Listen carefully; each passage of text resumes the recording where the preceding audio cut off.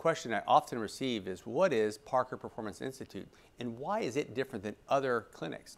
Well, many other clinics focus on the physical rehabilitation of an injury.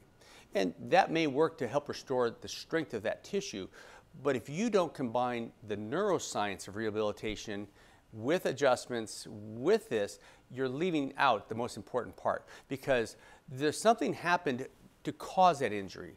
Almost always, if someone is in an athletic event and they have an injury take place, it was something neurological that contributed to that, that there was a misstep. We need to include and combine neural rehabilitation with the physical rehabilitation.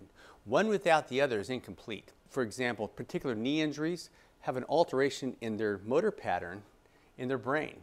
If we don't address that, they're going to re-injure that knee. People also ask me, who should come to Parker Performance Institute?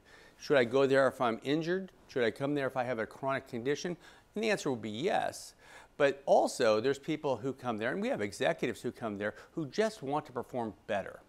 They're at a stage in life where they want to go ahead and get several more good years out of work, but they feel they might have brain fog or not able to concentrate as well as they used to.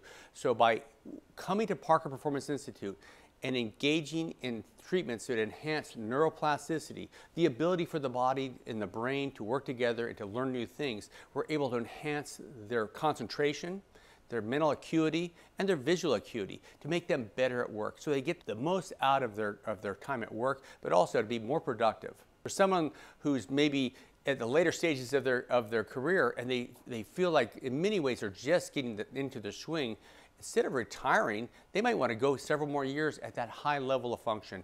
Parker Performance Institute will help those patients to achieve their highest potential of brain health, brain function, and executive capacity.